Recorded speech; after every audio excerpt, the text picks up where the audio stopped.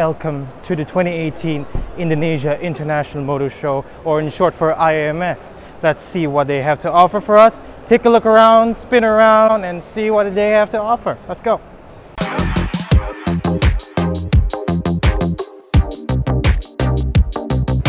In the world of Mini, everything is as mini as it gets. Really, you have the Clubman, you have the GCW, and you also have the Countryman with that odd roof over there, not for sale by the way, and you have the Mini Cabrio, nothing really much. And it's a very unique thing over there, might want to get it. Now in the world of BMW here, they have the most beautiful booth out of all, really, to be honest, because it's so cozy, it's so welcoming here, it's so white, pristine. But anyway, we're here for the car, aren't we? We have the new 5 Series over there, we have the 4 Series Coupe, the M4 over there, and the 7 Series, and the brand new BMW X3 up all that way over there.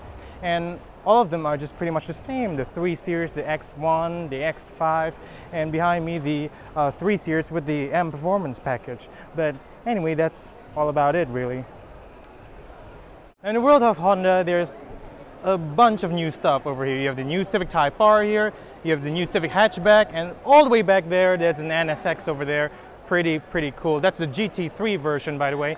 And there's abundance of great cars around here, but I can't choose which one is my favorite. But anyway, I like Honda's new design language here. They're pretty cool, they're pretty aggressive, and yeah, very Japanese. Moving on. Now in the world of glamour auto boutique, we have a 458 Mustang, a couple of Dodge there, and Jeeps over here, and this very special car over here, the Abarth 695. Pretty awesome looking car in yellow. How about that? Big fan of Abarth here. Now in the side of Mercedes here, they have some pretty interesting car over here. The soon to be revealed EQ over there, and this Sprinter over here. And they probably customize it, bodybuilder. So what's inside here is fully customized. You have lots of dead cows inside, most probably. Take a look at inside. And as you can see, everything is customized to your liking. You have your panels right here, so you can control your TVs, and you can control your curtains, you can control your LED lights over here. You have your cognac bottle over here, whiskey or whatever you want to call it. You have your coffee maker here, so if you're bored or something and you feel drowsy, you can make a coffee here. And you have a toilet back here. If you want to come see here, come here for a moment. Basically, this is an ensuite. You have a toilet here, and you have a vanity mirror there, and pretty much all of this are just crazy, isn't it? Would you like to buy one? No? Moving on. Let's go. And you have the ordinary cars like the C-Class, you have the GLS over there, and you have the ML, the S-Class, and all of those things. It's quite dark, to be honest. We're in the Prestige Cars motor booth here, and we just reunited with the Frenchman that we just earlier saw about this month ago. The blue Bugatti Veyron, what more can you say? Inside of Audi and Volkswagen, there's nothing really to talk about, really. You have the new A4 here and the new Q5. Over there you have the new Q7, and you have the new Tiguan there, and the Volkswagen Polo VRS. Well, nothing pretty new here. They have only the standards here, like the A4 and the Q5. We already know that, okay? BMW has just announced the new X3. We're gonna take a look closer now. All the BMW group, they just announced it in the back there. Pretty nice, pretty cool. And you have drone flying around there. It's a pretty hectic place to be, you know? Yes, that is a DJI Phantom 4, most probably. But yeah, as you can see, the crowd is stirring. We're gonna wait for a moment to die down, and we're gonna take a look at the new X3, all right? So Mercedes just unveiled the new Mercedes-Benz EQ. Well, it's basically an E-Class with an electric engine, and you have a blue brake calipers there, but other than that, really, it's a Mercedes E-Class, to be honest. We have a few classic cars here in IIMS too. We have the very interesting Alfa Romeo 1300 Cabrio, designed by Pininfarina. And we have the Ford Thunderbird in red also. And we also have the Fiat Pininfarina 1200 in red. And we also have the classic Jag here in black. And there's also this Chrysler Imperial, an ex-president car, an ex-Indonesian president car in black. Very diplomatic, very, very political indeed. Now in the world of Mazda here, you have all a bunch of cars over here, brand new. And you have the new CX-3 here, you have the new CX-5, and also the CX, what is this? The Mazda 2. This is the Mazda 2. And I'm hoping to see the Estate here, the Mazda 6 Estate, but they don't have it here. That's my favorite one, by the way. And they have this beautiful, beautiful new design language called the Kodo design. And I love their new design language. It's much more sleek, much more elegant, much more grown up, to be honest.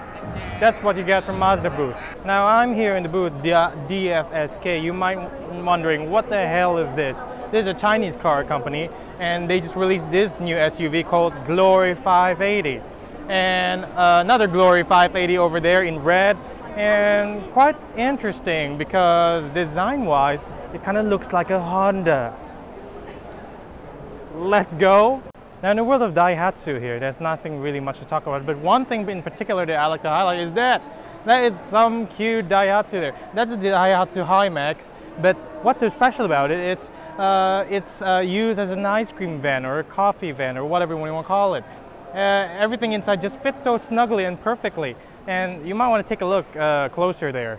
Now in the world of Toyota, there's nothing really new really, but you have this all new CHR, really pretty. It reminds me a little bit of that Bumblebee face, just like that one. That's right.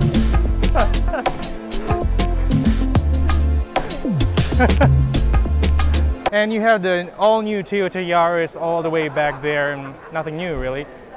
Moving on. Now the rest of the booth of the prestige image motor cars, we have the Model S P100D here in white, looking very pristine, and the GTC4 Lusso, Ferrari GTC4 Lusso in gray, very nice, much like a Ferrari FF, don't you think? And we have this random yellow and orange Porsche Boxster and Cayman. Now in the world of Wuling here, the Chinese car company, they just revealed this new Confero S, and if I'm not wrong, the Cortez right over there, just right there. It looks like kind of like an Audi, if I don't mind saying, but here it is. Wuling, what do you want to know more? Let's check out from here.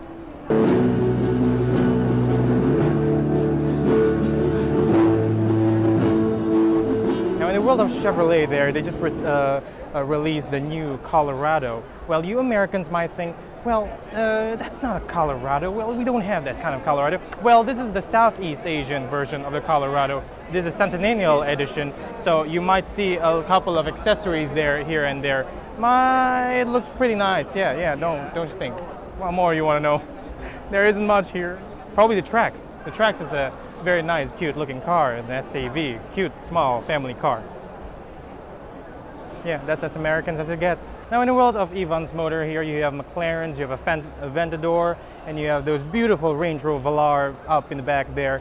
And you have more Aston Martins. I don't need to explain, okay? It's self-explanatory at this point. And then in the world of Hyundai here, you have Tuscan, and you have the new Santa Fe over there. And there are the official sponsor for FIFA World Cup Russia 2018. And this particular car over here, it's filled with soccer balls.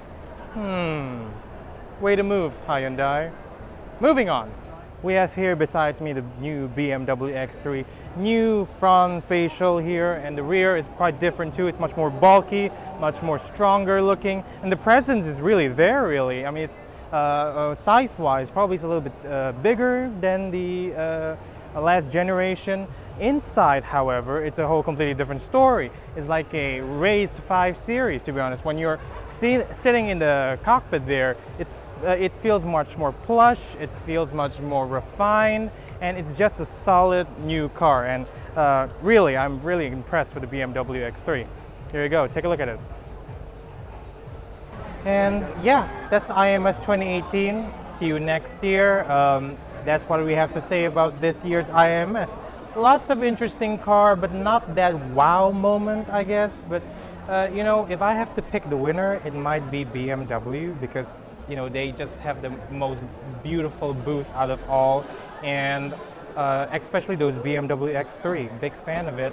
And now I'm not being paid to say this, but I just love the vibe here. So I'll end my day here. I'll end my video here.